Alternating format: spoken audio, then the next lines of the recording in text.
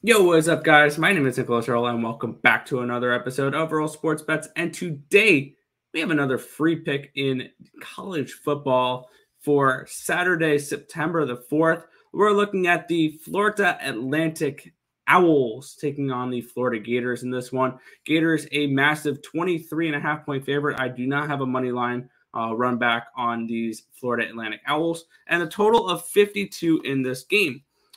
Now, looking at this one here, we have a Florida team that is returning. Trying to find the number. Should have had this prepared. Oh, well. They are returning the least amount of players out of the entire SEC and one of the least amount in the entire college football with 9, 4 on offense and 5 on defense. They did lose Kyle Trask, their quarterback from last year. And on the other side, Florida Atlantic, I can't find a number on how many starters they're returning this season. We know there it is, 20. They're returning 20 starters, 10 on offense, 10 on defense, and 1 in their quarter. They're returning their quarterback as well.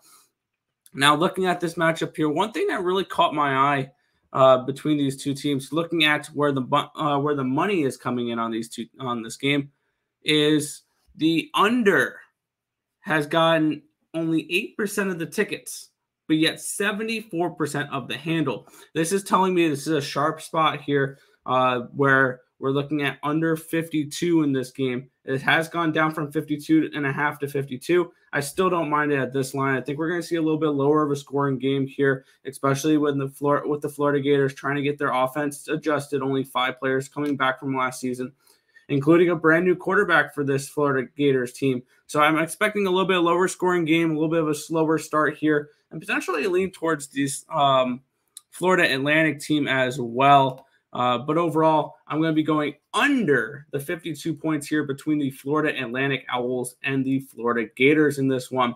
If this information was helpful to you guys at all, feel free to hit that thumbs up button and subscribe to the channel if you haven't already. Turn on those post notifications so you guys are notified each and every time we come out with a video here at Earle Sports Bets, or we go live, which is every single morning, 10 or 11 a.m. Eastern Standard Time for the Earle Sports Bets show. But that's going to just about wrap it up for this one-on-one. Thank you guys, as always, for watching, and